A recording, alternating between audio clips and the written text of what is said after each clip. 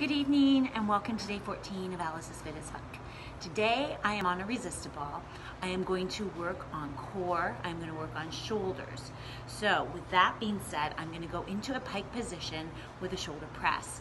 I'm going to take the ball, pull my feet in to my midline, pike up with my hips, drop my head, not drop, lower my head to the floor and release that pike.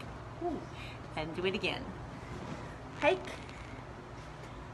lower, press, and release.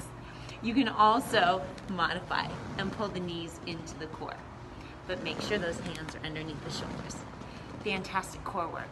All right, thank you so much. Have a fantastic evening, and I will see you tomorrow.